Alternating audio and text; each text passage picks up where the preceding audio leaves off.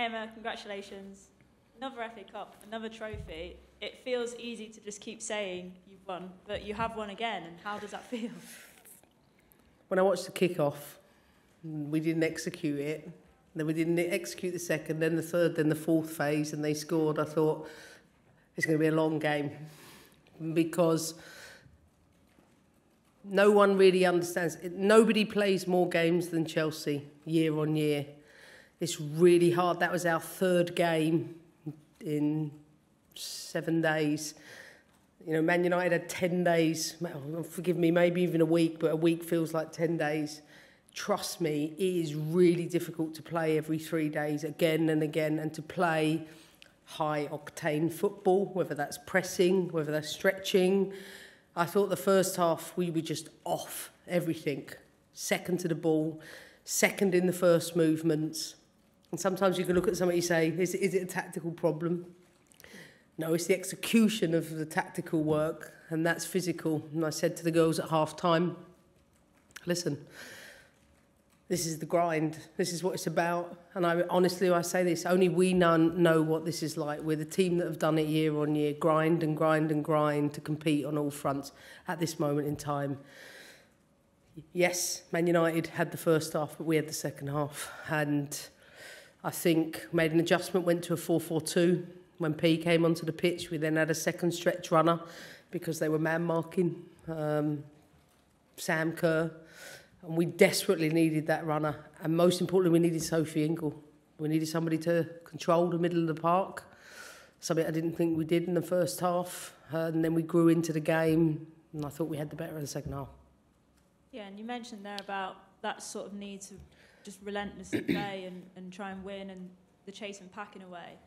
With the chase and pack almost becoming sort of better each year, does each time you win almost feel even sweeter because you know that it's getting harder to keep doing that? I've said it to you guys many times, the team that's not in the Champions League always has the advantage to win the league, and I stand by it. I stand by that we've had to play Wednesday last Sunday, and we've got to still play Wednesday, and we've got to play Sunday. Like, don't underestimate how hard that is. I felt tired on the touchline. Just from, you play games, you don't sleep, you got to go again. And that's what I refer to when it comes to the grind. So for that reason, it's even more impressive. The team can just dig and dig and dig when it isn't we physically weren't at our best today. I thought we grew in the second half. Confidence with Sophie and Peniel coming in to the game. And listen, Man United are a wonderful team. They controlled the proceedings early on. It is easier when you're unable to press in the way that you want to. Nonetheless, they are a top team. They're deserving of being there. But how clinical we were with P coming on. In other weeks, P would have started. But, you know, I want to preserve her career too. She had a big injury, and it's important to do that. Yeah, just finally for me, a word on Sam Kerr. She delivered again, as she always does. I've never coached a player like her, and a player to have such conviction, such confidence, such courage, the way she attacks everything. What I love about Sam is she's willing to take responsibility for the team in the top end of the pitch, but I think it's important to mention Peniel Harder, because without Peniel Harder she wouldn't have got that goal, and Peniel came in, did exactly what we'd asked and what we'd missed. So congratulations to the team, the squad. And I think it's important. It will bug me if I don't say this. I'm a football fan, and I've watched how much my club has suffered this year. We've had ownership changes. The men's team hasn't been brilliant. Chelsea fans, this is for you. Thanks, Emma. I'm sure they'll enjoy that. Yeah. Molly next, please, if that's all right. Or Dan, come across to you, Dan, sorry. Emma, congratulations. What is it about Sam Kerr finals? Because what's that, 10 goals in 6 now or something like that? It's hard to score in a final, but to do so many is, yeah, pretty amazing. Well, she needs service. She didn't get any in the first part of the game. You need that. And then you got to execute it. She executed it with the outside of her boot, which Denise Reddy, my assistant, absolutely hates. So I'm glad Sam has shoved that one up Denise's backside, because I'm the attacking coach and Denise is the defending coach. I like the outside foot touches. Denise don't. But she's just so alive. She's so alive to situations. She's so she can cope with the pressure, the expectations, and everything that comes with being a top-level footballer. And honestly, she's the sweetest human being. Such a lovely person. And you deserve a big pat on the back with the substitutions, because obviously Pernilla and Sophie Ingle right the right time. Kadisha with a great clearance at the end as well, I think. Yeah, I will. I'll pat myself on the back. But this is the most important thing, more silverware. And as I said, it was hard. Man United made it so hard. Like, congratulations to them. They're going to continue to push. They're a wonderful football team. And I think, like I said, the first half I thought they had their best. But this is a victory for grind. I don't mean to be an advertisement for something that's wrong, but I mean, like, hard work for me absolutely matters, and I think we can roll our sleeves up with the best of them and hang in there. If we can go to Molly next, please, Dan. Thank you. Hi, Emma. Congratulations. A lot of people, yourself included, have talked about Chelsea this season maybe not playing their best and still winning. Instead of that being like disrespect, is it almost the biggest compliment to this team that they find a way? I think our team's been in transition. We had 6 different players in the starting lineup to last year's final. And I think when you go through transitions, i.e. you want to integrate more players, you have to accept that it isn't always going to be clean because you're developing new partnerships. But for Ev Perisset, Maren Mjelde, Niamh Charles, Lauren James, Melanie Leopolds, missing one. Huh? Jessie Fleming, all different from last year. That for me is the sign of real progress, because my big thing is how can we still keep winning while transitioning. I don't want to be that coach that happens. So this year I've tried to get as many players, as many opportunities, and keep developing their experiences in all areas of the pitch. And to win, knowing we're in that stage, this is far and away my most memorable FA Cup final. And definitely. Forgive the niche question, but in 2021, before a Champions League game, you showed the team a video of a UFC fighter, and she said, "I am the best," and you wanted your team to become mentality monsters and sort of replicate that. Is this squad now past that? They don't need that kind of influence from you because they look around and they see that in the dressing room? They definitely don't need that from me. Though for me, today I had some of my own inspirations in the crowd. There was a basketball coach who I absolutely love, Cara Lawson, who came over from the US with her sister, and I hope to meet her. She inspires me every day.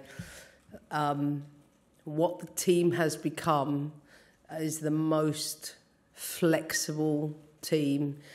In our, I don't talk about tactics, and I promised Lydia that I will do it at the end of the season with you, and I don't do it for a reason that I want to win. But what I will say is that our team have become hybrid monsters. We can float between in ways that just like that, and that, trust me, takes years to master. And congratulations to the players for being so adaptable. Thank you. Sandra? Don't worry about the mic. We can hear you. It's all good. Congratulations on winning. So just wanted to ask, just going back to what you were saying about the grind, how important is it to find this kind of way to win, when you, particularly retaining the company's manner, but in terms of wanting to do the double and the big games you've got coming up? I think sometimes we sneer and look down at winning football matches the way we do.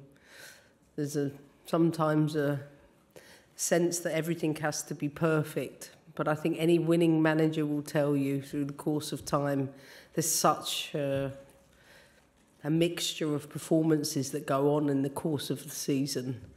We've played extraordinarily well the last 2 games. We started the game today. Paul Green said that was the worst first half of FA Cup we've ever had. He's not wrong. So finding ways to win when you're not at your best, for me, that is always, always the marker of a great team. Molly, please. You don't see many dynasties in world sport, where a manager I like that. Where managers are able to kind of keep it going over many years. Sometimes with managers aren't given the opportunity, but also Yeah. not all of them have the stamina and they know how to do it. Do you think this is what you're building now? Jesus.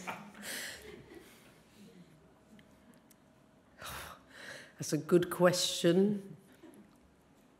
But when I have to sit at home alone and think about the work we do every day and the sacrifices we all make, I know I've given my life to it.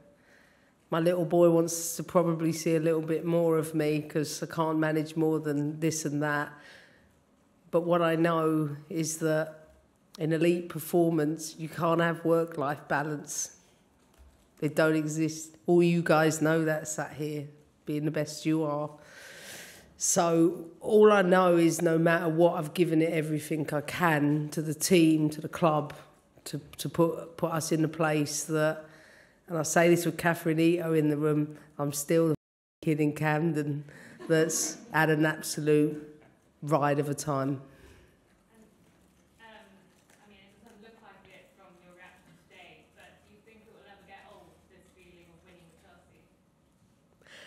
Honestly, never. I said it to Erin and Guru just before we went up the stairs. I said, I'll never tire of this. And I mean this like I really do. Hand on my heart, I could cry about it. Chelsea fans, I hope you have a little bit of joy tonight. I hope we gave you something where you can smile about this year, the whole club, owners included. Tim? Emma, considering the number of matches you've had in the last few weeks, you must be doubly pleased with the game management of the last 20 minutes. When clearly the tiredness was starting, you must have been secretly dreading the prospect of, or the risk of extra time. But just talk about that game management for the last 20 minutes. We've trained it over a period of time. We call them marginals. I think the girls managed the marginals really, really well. What do you mean by the margin? The little bits. The little marginals that can help you win the game. So all I saw was all the marginals in the performance by lots of different players in different ways. And maybe the 30-second countdown from Denise. My son's started to get into the Beatles. He really loves the Beatles. He likes Yellow Submarine, but we dance around to Love Me Do. And Denise and I started singing. No, we started singing I Want to Hold Your Hand. And I'll never forget this. Just as we were singing the lyrics, I turned around, I could just see my little monster, and that will live with me forever. And just a word on Lauren James. She's a bugger to play against, isn't she? I mean, increasingly, she is just so commanding on the pitch. Yeah, she's got to, keep growing, keep improving. You don't expect me to say anything less. Said it before the game to her and I said it after. I'm very proud of her, and I know that there's other levels for her and the team to keep fighting, but she gave her best to the team today. Sure.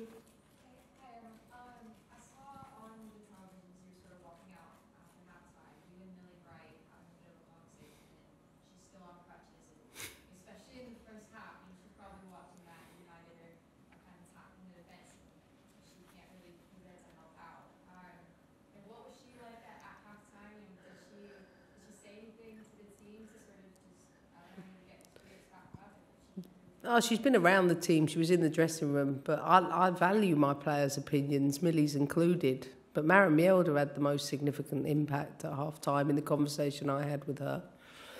But I will often ask the players, what do you think? Where do you think we're struggling? What do you think the game needs? Because sometimes I'm honing in on the whole thing, and they might be honing in on a position. And my skill is that, and then take information on, then make a decision from it. And Maren said something to me at half-time, I think, and I'm not going to tell you what it is, but it made a significant impact on the game. And last one, but we were talking about dynasties and all that sort of jazz, and obviously, like, the coach's stand is really important. But you had 6 players, like you said, come into this final from last season. Yeah. Like, balancing out the more experienced older players,